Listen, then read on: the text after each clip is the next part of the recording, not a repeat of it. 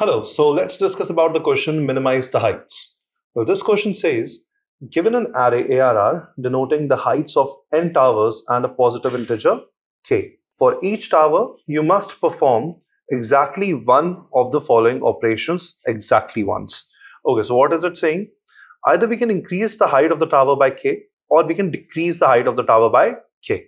We have to find out the minimum possible difference between the heights of the shortest and the tallest tower after you have modified each tower. There is one note which says that it is compulsory to increase or decrease the height by k for each tower. After the operation, the resultant array should not contain any negative integers. All right, focus on this thing. Now let me first of all try to explain you the question once more, okay, with the help of a sample test case. The values that are given here are 1, 5, 8 and 10. All right.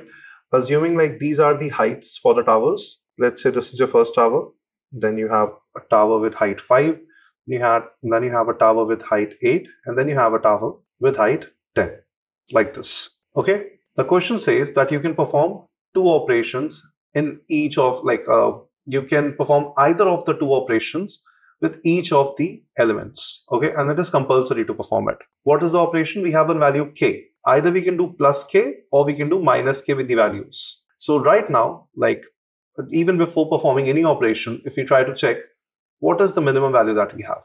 This one is the minimum value. We have 10 as the maximum value.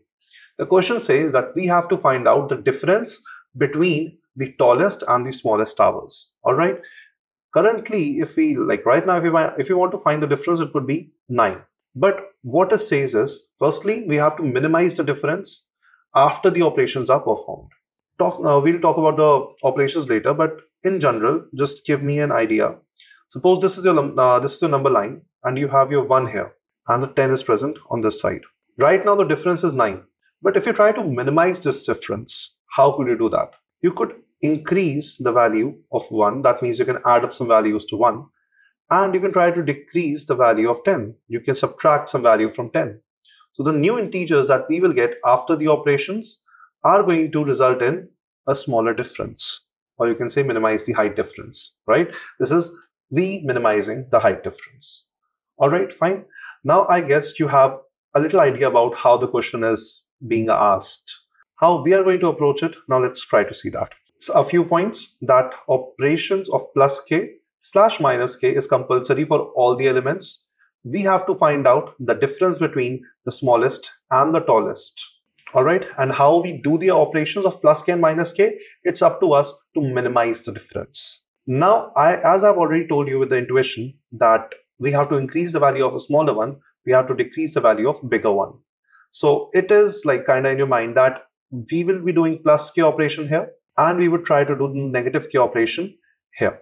But there could be variety of cases, and we have to try to analyze it, and we have to try to come up with an approach, which works for all the test cases. All right, let's take a look at it. Now, assuming we have a few values, and according to the values, I am designing these towers. Okay, suppose I have this tower in the middle, this tower. Let's suppose let's make one more. All right, so these are the towers that are present. Now, one more thing to notice is that the question does not say that the data will be sorted. But for us to form our approach, we require the data to be sorted. So if the array is not sorted, we will perform sorting. Okay. The first thing is that we will perform sorting. Now, after the sorting, we would have an idea that the range that I have, the sequence that I have, it is in a manner that it is growing from smaller to the bigger. Now, what I know is that I have to perform plus k operation to the smaller one and negative k operation to the bigger one. A generic idea. But would that be applicable for all? We have to see that here. Now, if you try to see that can we apply a negative operation or a positive operation here? For sure, we can apply positive because this would not make your number negative. But there could be a scenario. Let's suppose you have 5, 3, or you can say 5, 13, and 14. All right, these are the numbers. And you have your k as 6. So if you try to subtract the value here, all right, if you try to do minus k for the first element, that would turn to a negative value.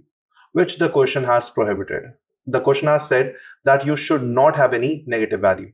Assuming that I can have a k which can turn some values negative. Assuming that I do have a value k which, when subtracted from the values, can turn some values negative. All right, so assuming I do have some value k here, I will try to reduce this value. And if I see that it is okay, it is getting negative, that means I have to increase it. I have no other choice. So I will increase this by k. Similarly, let's say I did it with this one. I might have to increase this as well. Okay. Or k would be this bigger, that for this tower as well, once we are performing negative k, it is making it go negative. Okay. K is a bigger value for this time. Assume that. So for that also, we have to plus k. That means it will be increasing the value. But there would be a point in our array, there would be a point where no matter if you're subtracting k, you might not still touch the negative line.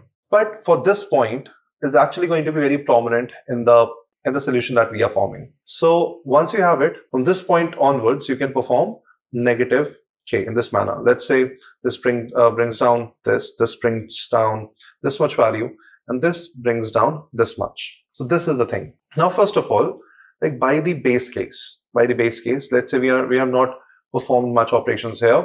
I'm just talking about the first and last element. So very generically, what I have to do is I have to take my ARR 0.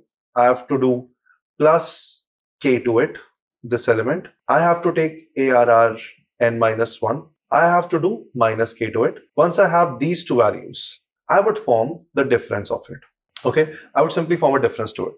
But now, once I have performed this operation, that means of adding the elements, of adding the k to the elements till one point, and then trying to subtract it. Well, this point can also be at the first one as well.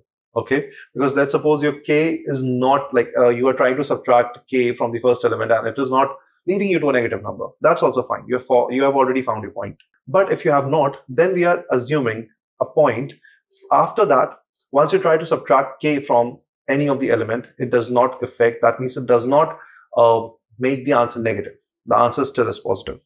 So once we have done this operation, okay, once this operation is over, then there could be a few possibilities. Now see very carefully what you're doing with this element. You are growing it. What you are doing with these elements, you are just making it smaller. Okay, you are reducing the height of the tower. Well, after these have happened, the possibility is that two of the values are getting affected the most in terms of the magnitude.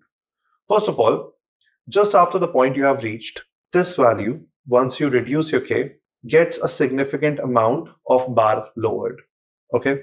Beyond that, the effect would be a little smaller, like as compared to this one, but this would have the biggest effect on the value when it is getting reduced.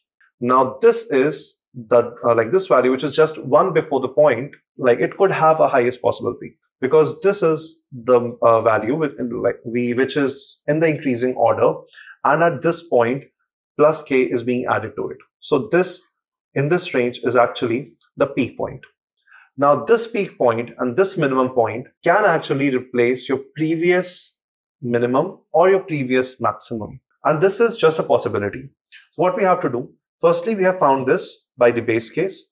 Next thing, after we have applied this operation, what we'll do is we will try to find this again. But this time, I would consider this element, which is supposing this is my bar, which is one previous to the bar. I would consider that as the maximum. That means I would compare the previous maximum and the new maximum. Which one is the biggest?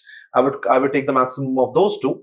Then I would say, okay, my first minimum and the next possible minimum, a little possibility, I'll compare these two. Out of these two, which one is the minimum? I'll take that. So then I would have two values again of one maximum tower and one minimum tower. What I'll do, I'll get the difference of it. And if the difference is smaller than the previous difference that we have found, then we would consider that one. And we would give that as our answer. So this is a slightly tricky question, but it is just the concept that you have to grasp. And let's try to see the code of it so that everything can be much clearer to you. So coming to the code of it, let's try to understand this. Well, as you can see, I'm just keeping the track of the length here in this variable n, and then I have sorted the array. Here, I have found the result element with the last and the first after being sorted. That means minimum and maximum values. The current difference is this much. Then what do we have to do? We have to iterate for the point. Okay. For that particular point, I'm going to check, okay, whether my ARR I minus K, if that is less than 0, that means if it is going negative, then I'll simply continue and I would not perform these operations. And once this loop has run for like till I found the point where my values are turning positive, then this would do the work. Okay, what would it do? The minimum height, what are we doing here? I'm just keeping a track of minimum of ARR 0 plus K, the element that we have previously, comma ARR I minus K. Which one of these is minimum? Then what I'll do, I'll try to check maximum. Okay, maximum of ARR I minus 1, one previous element from the I point, this one plus K. Let me also form the diagram. Let me drag this diagram here. This ARR I minus 1. That means assuming this is our I point, so I minus 1. This value, which is being added with K, and then ARR n minus 1, which we have subtracted by K. All right, we will keep the maximum of these two and minimum of this value and this value. Fine. So once we have kept these two variables, like for every situation, we would be calculating the minimum. I'm minimizing my result variable, and every time I'm doing maximum h value, my minus minimum h value. So once I have done that and my loop has successfully executed, eventually I can just simply return my result and it would be having the correct answer. Okay. So just let's have a slight discussion upon the complexity of it. Well, what we are doing here in terms of the loop is we are just iterating in the array from one point till the other, and n are the elements. So operations that we are taking are just n. Order of n will be the complexity of it. Are we taking any extra space? No, we are not taking any extra space in this loop. But this is not it. We have also sorted the array. It was not mentioned in the question that it would already be sorted. So majorly, we would have n log n, okay, for the time complexity, and also for the space, you can have order of n, the space being used. So the major things that we have, the major complexities that we have is n log n. N log n would be considered as the complexity of this approach, and order of n is going to be for the simple sorting a space that we are taking. Now let's try to run this code and see how it is passing all the test cases. So here's the code. Let's try to compile and run it. Okay, so it is giving us the expected output. Let's try to submit it. All right, so it is passing all of the test cases. So I hope now you have got this approach very clearly. If still you have any doubt, then make sure you try run the code yourself with a diagram and a sample case. Then you would understand perfectly how it is working. Thank you.